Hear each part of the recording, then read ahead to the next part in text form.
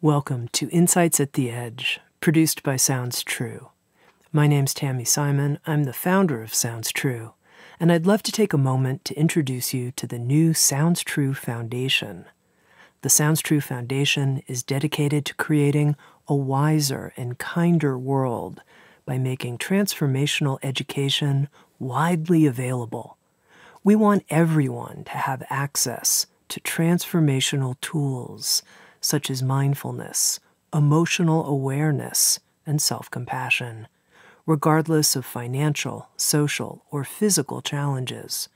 The Sounds True Foundation is a nonprofit dedicated to providing these transformational tools to communities in need, including at-risk youth, prisoners, veterans, and those in developing countries.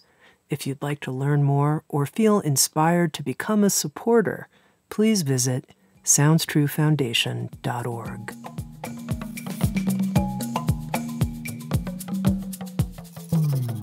You're listening to Insights at the Edge. Today is a rebroadcast of one of my favorite episodes. I hope you enjoy it. You're listening to Insights at the Edge. Today I speak with Terry Tempest Williams. Terry is a writer, a naturalist, and an environmental activist, and the author of several books, including Finding Beauty in a Broken World, as well as an original audio adaptation of this book, published by Sounds True. I spoke with Terry about her creative process as a writer, and how she has been able to meet directly some of the most traumatic wounding the world can offer, and ultimately find beauty in a broken world. Here's my conversation with Terry Tempest Williams.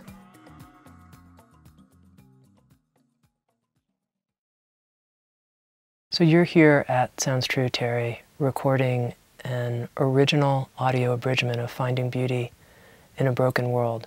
And I'm curious, just to begin, when you approached the book, how did you consider how to abridge it? Your recording here is, what, 1/3 of the book? Something like that? Right. I love editing. And I also love reworking material. So it's been a great gift and privilege to be able to take these 3 sections in Finding Beauty in a Broken World, the mosaic section, the prairie dog section, and the Rwanda section, and condense each section into an hour. So in many ways, it's forced me to be much clearer, to be sharper on the connections that are held, and to see how each section speaks to the next. It's also fascinating to realize that what works on the page with the reading mind is very different from what is articulated verbally, and what gets translated and what gets lost. And the ear tells you that. And with Randy Rourke, such a great producer, we're constantly in eye contact, and we can read each other, and it's like slash burn this, and then something else that I didn't think was as strong on the page might be stronger through the voice. So it's been a wonderful re-exploration of the written word to the spoken word. I can imagine some writers who might feel, no, I can't leave anything out. Are you kidding me? Every word is ceremony, whatever. How am I going to leave this out? But you haven't had that feeling at all? It could be argued that it's better as an audio book than a physical book. There's 100 pages of prairie dog observations in that was a part that I skimmed over a little bit there at a certain point. Yeah. And my father, when I gave him this book, I knew he would be honest with me because he's brutal. Yeah. He's the one that at a dinner table said, "Terry, I'm so glad you have a hobby." And I thought, hobby? Ouch. Croquet, tennis? Yeah. Oh, writing. He read this and he said, "Terry, the prairie dog section is so boring. No one's going to get through it. And if they do, the rest of the book's such a downer, they'll be sorry they did." So I'm excited to give him the audio version. Yeah. And I don't think anything is lost by not having those prairie dog notes read. I do think something's gained on the page in that it creates a meditative space for the reader to think about prairie dogs and to slow down the mind. It also opens the mind and heart for what is to come, which is Rwanda. How we do that in the audio form, I think, has to do with developing empathy through the voice, so then that will carry the reader into the harrowing aspects of Rwanda. What do you mean finding empathy through the voice? We live fast, we speak fast, oftentimes we don't listen.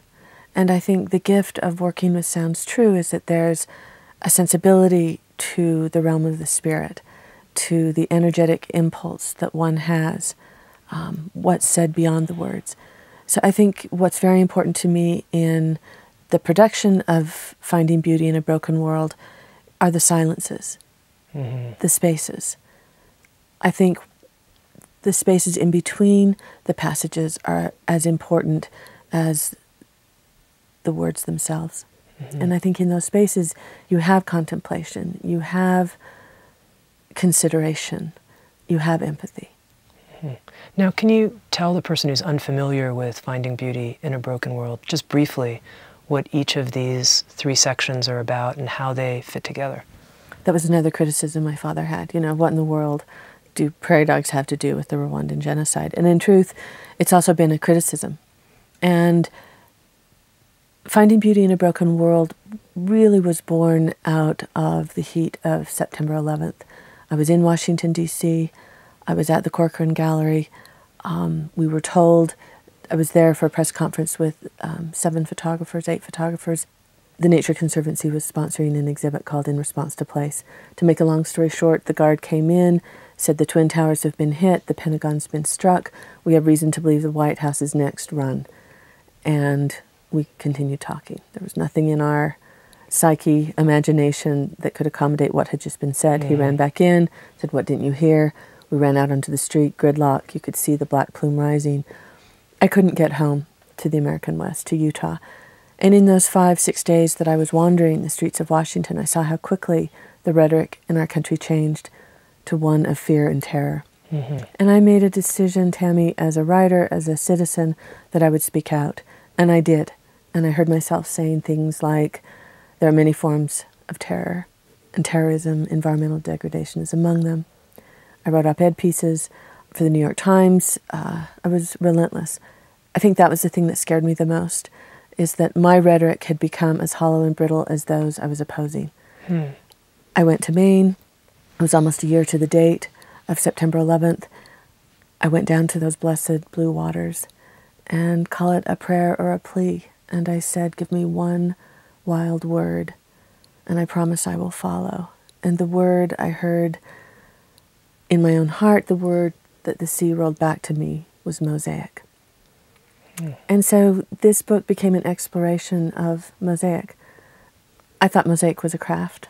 That was my folly. So when you heard the word mosaic, it didn't automatically, the whole book didn't unfold at that point and make sense to you. It was more like a clue that you got? Honestly, I was disappointed. I thought, great, coming out of Mormon culture.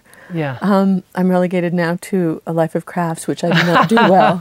And I thought, I'll be taking my mother's dinner plates, breaking them and baking, making bad picture frames. That was my ignorance. I took it seriously. I mean, it was a vow. And I ended up going to Italy, studying mosaics at what I thought would be a craft course. I walked in 30 seconds, I realized I was way in over my head. It was a very sophisticated, high-level mosaic workshop for conservators and mosaicists of, I don't even have the words, the quality of these individuals. My teacher, Luciana, recognized me faster than I recognized that I was over my head and relegated me to the corner where I broke stone for the other artists for 3 weeks. So I learned a lot. I learned there are rules in mosaic. I learned that mosaic is not a craft, but an art form, a form of integration. And it changed the way I saw the world. I remember Luciana, her last statement to us after the 3 weeks, she said, mosaics are a way of thinking about the world. Mosaics are created out of community. And when I came home, we live in Castle Valley, Utah, part of the Colorado Plateau, the Red Rock Desert of southern Utah. And I remember driving through the Cisco Desert and seeing that beautiful horizon line that I've known since birth. Suddenly I saw it as a horizontal line in mosaic. And one of the rules of mosaic is if you're creating a horizontal line, place tessera vertically. And I saw a vertical tessera it was a prairie dog. And suddenly I saw my own home ground as an ecological mosaic, broken and beautiful. How did I get from prairie dogs to Rwanda? And what I would argue, what's the connection? How can you equate the plight of a prairie dog to the Rwandan genocide? And what I would argue, Tami, is that the extermination of a species, the extermination of a people are predicated on the same impulses: prejudice, cruelty, arrogance, and ignorance, circling around issues of power and justice. So that's the link. I did not know where I was going. I could never have imagined that in that moment, give me one wild word, that it would have led me to Italy, that it would have allowed me to see my home differently with prairie dogs as tessera. I could never have imagined that the word mosaic would have led me to create with other barefoot artists under the instruction of Lily Ye in a genocide village on the border of Rwanda and Congo, that one wild word, mosaic, would have led me to work on a genocide memorial, creating mosaics literally out of the rubble of war. So in many ways it's a book about faith, of following our questions, our desire. Well, that's what I was going to ask you, because it brings forth an interesting metaphysics that we pray, we hear something that is disappointing or incomprehensible or whatever, and I mean, you followed it like this. So what does it bring up for you in terms of how this world works? Like the future was coming to you in 10 years previously before you went. I mean, how do you understand it? I don't think I do. I think what I have come to appreciate, which maybe leads to understanding, is that it's about presence. It's one step at a time. It's really following that word day by day by day. And in this case, over a period of 8 years, I never dreamed that those bejeweled ceilings in Ravenna, looking at Apollo, the sun god, transformed through time to Jesus Christ, the Son of God, that then in Rwanda I would be working with mosaics at a genocide memorial with Louis Gakumba, our translator, who would become our son. I mean, how can you make any sense of that except for gratitude and trust and faith that we can't know what our path is. All we can do is make choices as opportunities arise. And, initially when Lily Ye, who's a Chinese-American artist and mosaicist who lives in Philadelphia, when she asked if I would accompany her to Rwanda to be her scribe in this organization called Barefoot Artists, I said no. My brother had just passed away from lymphoma. Our own family was broken. I was broken. The last thing I wanted to do was to go to Rwanda, a country so familiar with death. I also was afraid, I'll be honest, and I felt complicit in what had occurred. I did nothing, along with many, many other Americans. But Lily never took her eyes off me. Oh, interesting. And I heard myself say yes. And I think on some fundamental level, I knew that my own sense of humanity depended on that answer. Now, you mentioned Louis, who became your son. What happened there? Louis Gakumba, I met him when he was 22. He was our translator, and I worked very close with him. He was my eyes, my ears, my heart. He told me he'd never met a human being that asked so many questions. I can only imagine. And we were really close. And I remember one day saying, Louis, what are you learning through translation? He'd never translated before, even though he spoke 6 languages. English, French, Kinyarwanda, Burundi, dialects from the Congo, Swahili. He was working for a South African mining company, articulating metals through a microscope. And Jean Bosco, who was the coordinator from the Red Cross, knew that Louis spoke English, and he said, you've got to be my translator with these Americans who are coming. And it was amazing to watch him grow into his job as a translator. And he became really, really good. And it was clear that something else was at work then. He was very intuitive and very compassionate. And one day I said, Louis, what are you learning? as a translator. And he said, I'll tell you tomorrow. And he came back the next day, jumped into the vehicle, sat down and said, I have my answer.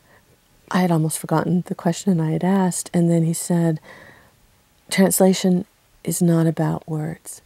It's about hunger. And I am articulating your hunger and translating the hunger of those you're working with. And those shared hungers create an understanding. I love that. Anyway, Louis never asked for anything. And when I was leaving that first trip, I just said, tell me what you desire. You know, what's your dream as a Rwandan? And he said, my dream is after I have put my brothers and sisters through school, paid for their school fees, I would love to be able to get my own education. Louis had not been to school since the 3rd grade because of the war. And to make a long story short, we were able to find him a scholarship, a sponsor, which I will tell you happens to be my father. We didn't have enough money to be able to meet the needs of the State Department. Yeah. And that was set. What we couldn't get was a visa. It's very difficult. And the State Department demands that you have money and that you own land. Well, very few genocide survivors have either. Yeah. And Louis finally stated his case powerfully, what he did have. Yeah. And we had been working together with the consulate. I finally called and said, where are we on Louis Kakumba's visa?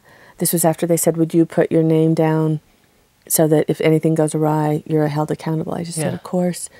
Where are we on Louis' visa? He picked it up yesterday. We were in Rwanda the next day. We went into the village, and in Gisenyi, to our great surprise, we found ourselves in a ceremony with his parents. And his mother turned to me and said, I am Louis' biological mother. You will now be his developmental mother. Educate him. And we realized we were in a transfer ceremony, and she gave us her son. And at the end I was saying, you know, I just kept thinking, maybe this isn't the right thing. You know, how can you let your son go? And she just turned to me with Louis translating hesitantly and said, God loves my son more than I do. Wow. And he's been here in America for 2 years. He's graduating in the spring from Salt Lake Community College with associate degree. He wants to go on in international relations at the University of Utah. And what I can tell you, Tami, is on May 16th, we are formally adopting him as our son in the state of Wyoming. It has no bearing on his relationship with his parents in Rwanda, but it's a symbolic act, I think, for us as his American family to recognize what's here.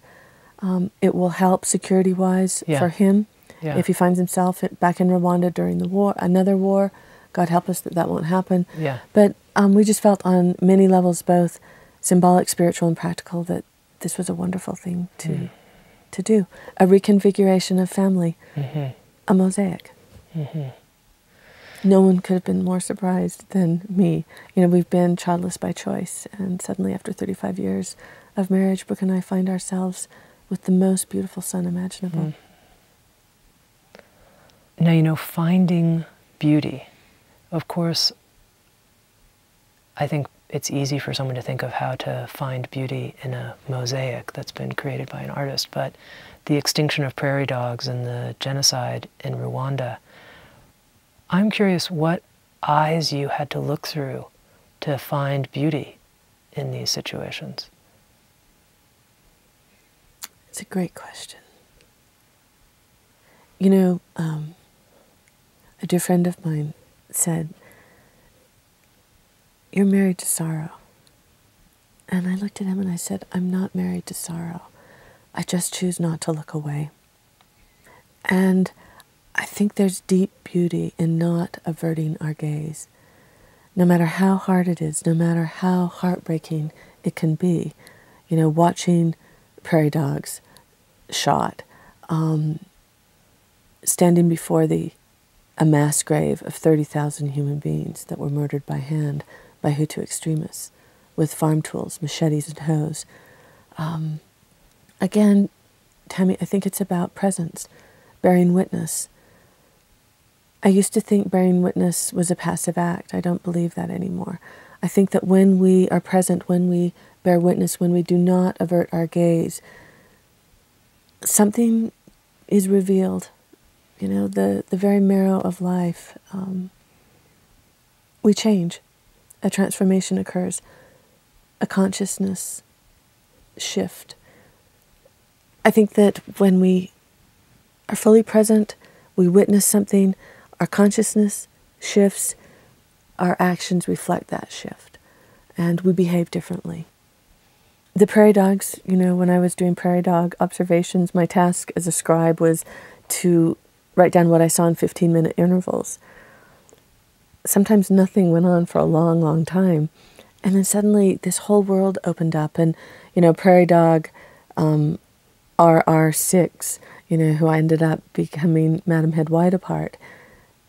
You know, how can you not find beauty when, in watching what prairie dogs do,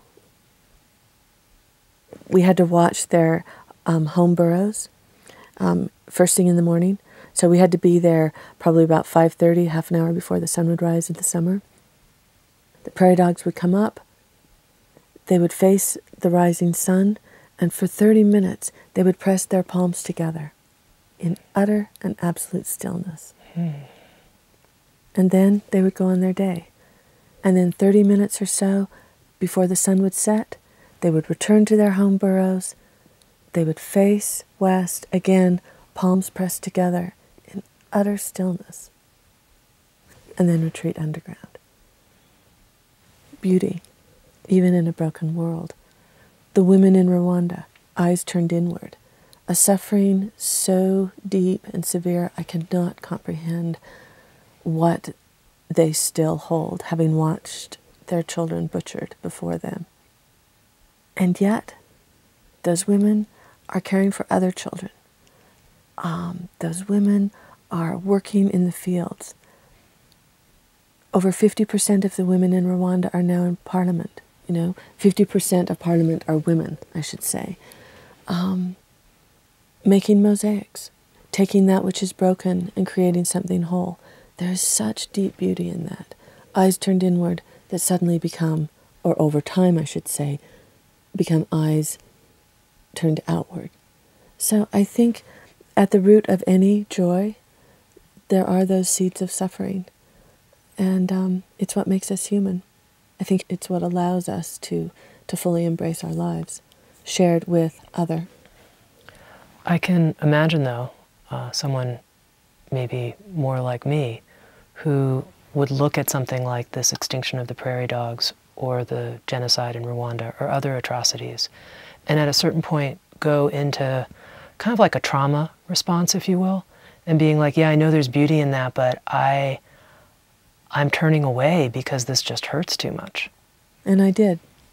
You know, I mean, in the sense, when I came home, I mean, I didn't have the luxury to turn away when we were there because we were there to do work as community. And I think that's the other thing I learned, is that there's such dignity in work. And really that's my definition of faith. You know, I remember my great-grandmother, who's Mormon, said to me, faith without works is dead. Mm-hmm. And I think what I learned through working in Rwanda together, Hutu, Tutsi, Rwandans, Americans, that there's great faith in doing good work together. You don't know what the outcome is going to be, but you're in relationship, and there's something very creative that is happening. When I came home, that's when my trauma emerged. It was almost like, you know, delayed post-traumatic stress syndrome. And I went through nothing. I mean, I was a privileged American being there. Yeah. So it's all relative. But I think I realized how fully I had changed when I came back to Jackson Hole. My husband and I were asleep in this cabin. It was fall. I've heard elk bugle my entire life as a Westerner. And an elk started bugling at dawn. I rose in absolute sweat thinking, you know, I heard it as a human scream. Mm-hmm. That was not in my frame of reference prior to Rwanda. Mm-hmm. So you had a commitment, though, that you were going to go through the process, this process of bearing witness, to create something. I went to serve Lily as her scribe. And I was part of a team. And we were there to help build this genocide memorial with the Rugerara Genocide Survivors Village. So that was our work. In the meantime, we were working with children. We were painting the houses. You know, we were really, really busy all the time. But at night, you know, the only thing that separated me from my absolute terror of sensing those ghosts of what had gone on in the very room I was sleeping. You know, we were right next to the prison where the prisoners, the genocidaires, were walking by every single day in their pink suits. The only thing separating me from me and my own madness and absolute terror was a green mosquito net that was barely hanging. So, you know, I'm not telling you the truth if I say that I wasn't scared all the time. And again, we were perfectly safe. There was no war. It was the aftermath of war. The ghosts, the stories, the bones, always the bones, always the bones. You realized in Rwanda there was not 1 square inch of that country, that land, that had not been bled on or bled over. And you felt that every single minute. Except when you were with the children. And, you know, it was Louis who said, you cannot rob the children of their joy. I mean, they would be singing, they would be dancing, and yet you know that those children are suffering, that they're hungry, that they're sick, that, you know, many of them have HIV. So it's this total paradox that you're living with at such a heightened state. Now, you know, what's interesting to me is as you're talking, you're describing how in the midst of terror, you were able, by not turning away, to see the beauty in it. And yet one of our acquiring editors here at Sounds True, she said to me, you know, I was reading an interview someplace else with Terry Tempest Williams, and there's this great quote you should ask her about. Beauty is the beginning of terror. Now, since we're talking about mosaics, I'm sure it can go both ways, but looking at it in that direction, here you are looking at something beautiful. Now, I don't know if you remember saying this. You know, Rilke, it's a quote from Rilke, actually. Okay. And I think about that a lot, because there were times, you know how it is, when you're in the midst of such a deep connection or a conversation, or, you know, whether it's watching, you know, the prairie dog pups emerge and suckling from their mother's breasts and, you know, communal nursing, and you just think, this is so exquisite that your heart aches. You know, or when, you know, I remember, and again, this does not speak well of me, but after I learned how to say hello and thank you in Kinyarwanda, the next thing I learned was, please move back. I was terrified I was going to get sick. I was terrified I was going to get some horrible disease from the children. I mean, it's the American obsession with hygiene, you know? And by the time I left Rwanda, I did not have enough arms to hold all those children. You know, what happened? What's that shift? And I think it has to do with beauty, which is love, which is presence, which is seeing the world beyond yourselves, beyond yourself and your own selfish concern. I mean, the truth be told, we were the ones that received the gifts, not the village. And in that sense, it's very selfish. I guess when I heard that quote, beauty is the beginning of terror, additionally to what you're saying, what I associated with it was some idea that in times of great beauty, there's some type of dissolving of our self-boundaries in a way. Isn't that interesting? Huh. You know, the terror of we're not in control anymore, the vastness of the situation, that kind of thing. I love that. You know, you also made me think about, you know, there's terror, T-E-R-R-O-R, and then tear. Beauty is the beginning of terror. That there is a tearing of the fabric of what you've known. That there's a beautiful artist named Margaret Card, and she created this wonderful canvas that she beaded. And then this beaded fabric is torn, and you see this beautiful galaxy that is exposed. And she calls it tasting stars. And I think, you know, there's something to what you were saying about that.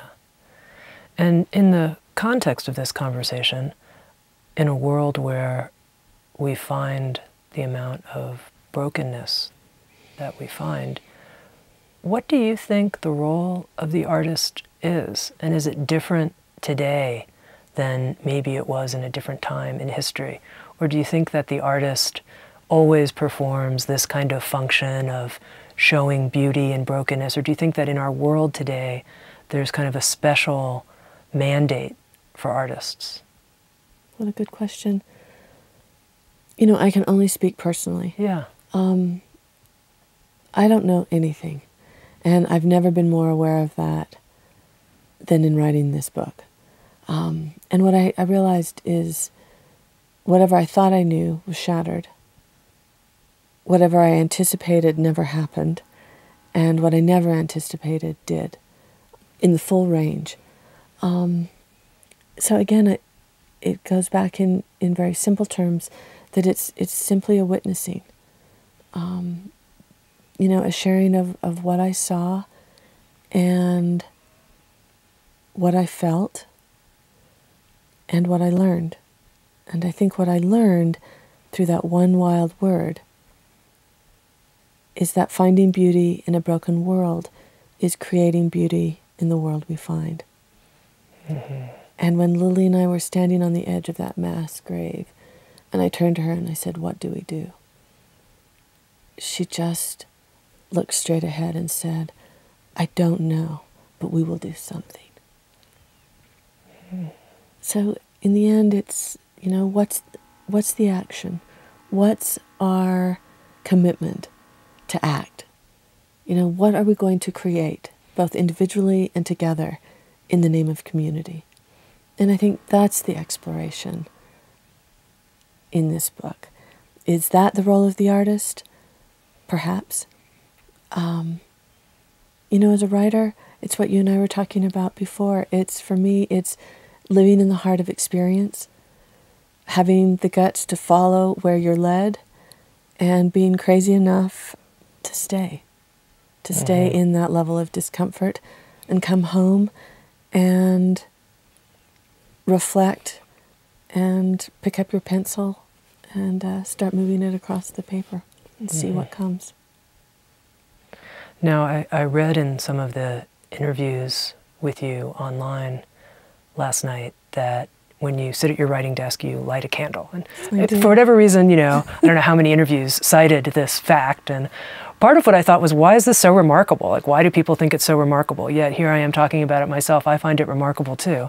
And I love that it sounds true. The minute I walked into the studio, there were candles lit everywhere. Yeah. And, you know, I said to Randy and Aaron, I mean, this is a cared for space. It's, you know, to me, when you light a candle, you acknowledge that transformation has occurred. You know, a spark has been lit. And for me, when I sit down to write, it's acknowledging that I am now in a different space, both physically and mentally. You know, I also have a bowl of water, which I've mentioned, you know, and it could be said that then if the candle falls over on the paper, you know, I can douse it, but that's not it. It's that, you know, how many days, weeks go by where you're sitting at your desk and nothing happens? Well, something's happening. The water's drawing down in an act of evaporation, and I find that very encouraging. So what I'm curious about is, here you are, you're lighting a candle, you have this water, and you have faith in something or other that's going to happen through you.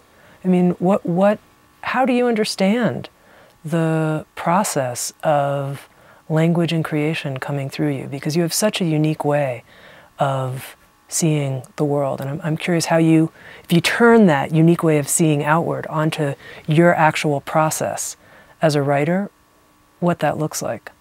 I mean, on one hand, you know, writing is really blue-collar work. I mean, you show up, it's physical labor, you're working with your hands, you know, certainly in conjunction with your mind.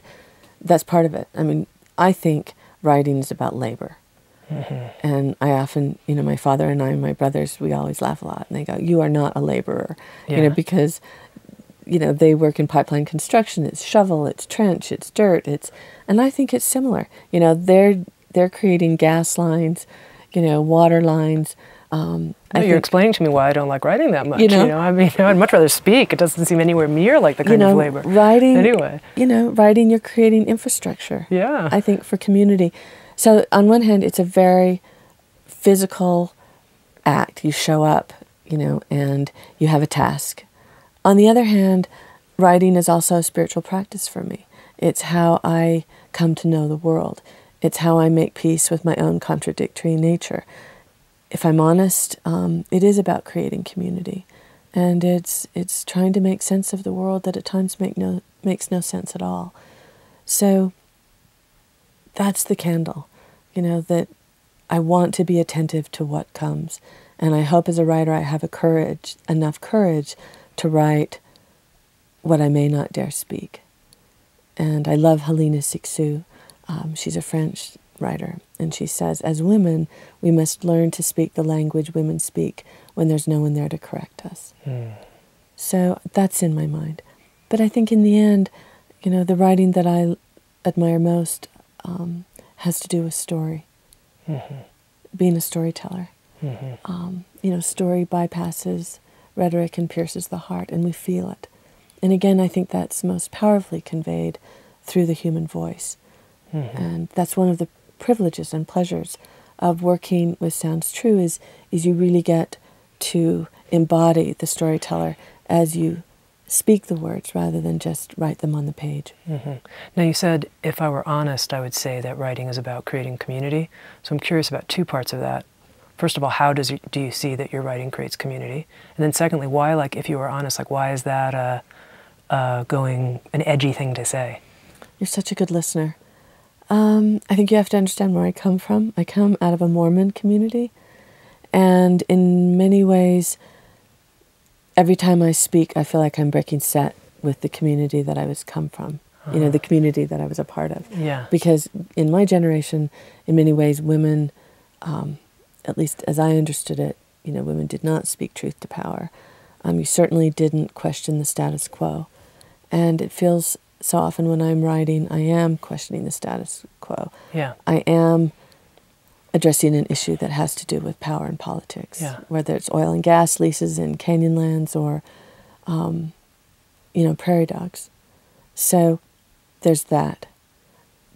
Because in writing to create community, I'm also severing aspects of community. I think the irony as a writer is, in order to create community, you're pulled out of community to do the writing. Yeah. Because ultimately writing is a solitary act. Yeah. You're a solitary laborer. And it's presumptuous to think that you can create community. You don't know. I've never seen anyone read one of my books. I have no idea. But I know the writers who have brought me into a sense of community. That when I'm reading them in the margins, I write, yes, thank you, exactly. When there were times where I just thought, is anyone else thinking this? Am I the only one that cares about this idea? So I think writers make us feel less lonely in the world. And I would hope that my writing can do the same for others, as other writers have done for me. Be it Rachel Carson, Virginia Woolf, Denise Levertov, Wallace Stegner, Coetzee. I could go on and on about all the writers who have changed and altered and expanded my life. I want to circle back to something. You said, this friend of mine says, I'm addicted to sorrow. And you said, no, that's not true. Married to sorrow. Married to sorrow. You said, no, that's not true. I'm just willing to kind of stick with it. And in the meditation tradition in which I've been trained, there's these three words: never turn away. Never turn away. And so as you were talking about that, I was thinking of those three words: never turn away. And the question that emerged for me is, for you, how do you do that? How do you not turn away? Yeah. It's such a great question. The word that comes back to my mind again and again is being present. If you are present, then there's no past, as you well know. There's no future. You're there. And whether it's be with a family member who's dying, you are present with them. You are breathing. And in that breathing, there is this commitment and communion to that breath, presence. And you don't look away. it's this shared gaze. My friend's dog just passed away on Monday, and she asked if I would come as she was about to put her down. And I walked in, and there was Lynn, there was Cola, and we just knelt down with Cola, and we just started breathing. You're present. And I think when you're present, fear is still there, but you're moving with it. You're breathing with it. It's the only way I can describe it. I think we go where we're called. And for one reason or another, I was called to Rwanda. I have felt a deep communion with prairie dogs since I was, since I have a memory, because my family shot them. And I kept thinking, why? And so there was an affinity there. Yeah. So again, that word empathy. Yeah. And when I think about the times in my life that I've had regrets, it's never when I stayed. It's always when I left. Yeah. It's never what I did so much as what I didn't do. Yeah. So I think it's that desire to be fully present and having both the curiosity and the mind to try and understand the mysteries that surround us, that we wear as loose clothing in our lives. Now, this conversation series that we're having is called, technically, Insights at the Edge. And the thing I'm curious about is, we'll start with your work in the world, your writing, what the current edge is for you, this moment. I was nervous for our conversation. That's an edge. I think whenever you enter truth with another person, I hope that I can be present and be honest in that expression. There's an edge to the adult adoption we're about to enter, on April 16th. How is that going to change things? To me, this is a bigger commitment than my marriage to Brooke. We've been married 35 years. I always know with Brooke we can get divorced. It's a daily commitment. I can't imagine that with a child, and even though Louis is not a child, he's an adult. But, this is a huge commitment, and it scares me. So that's the edge that I'm standing on right now, is, I'm about to become a mother, and that has always terrified me. And so it's a legal term, will he call me Mum? I've said, just call me Terry. So it's these things that I think are the private things that we hold in our hearts that we don't really talk about. That's an edge.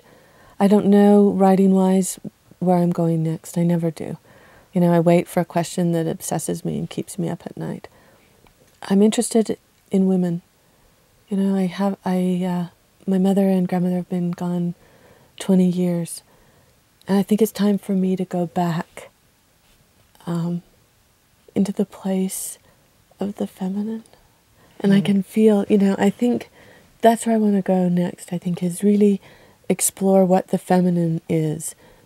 Because I think that we have to go into... I'm interested in what we know as women. And I need to go back into that place and rediscover, what does it mean to be a mother now? Why have I been afraid of it?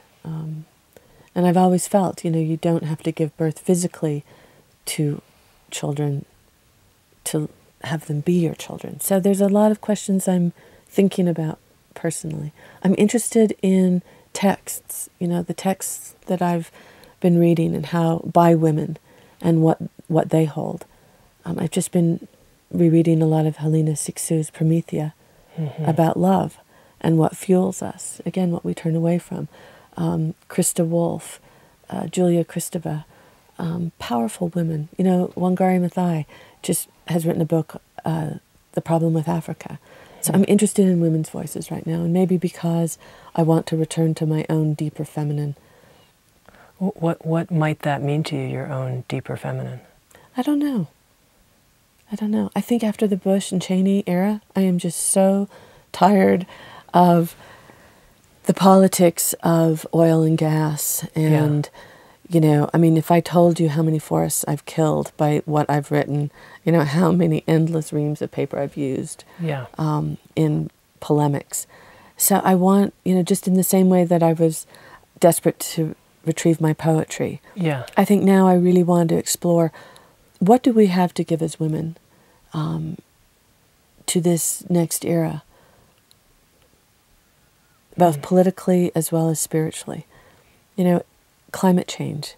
What's our role as women as we think about where we're heading as a people on a planet that's heating up? Just these, I'm just exploring, so I really don't know. That's the honest answer. But there's clues when I'm thinking about what I'm reading and what I'm thinking about, and my own struggle. It's always tied, I think, to the questions that keep me up at night. Yeah. How about you? Do you mind me asking? What edge are you standing on? Being fully myself, especially in public, without worrying about the echo. And have you not always been?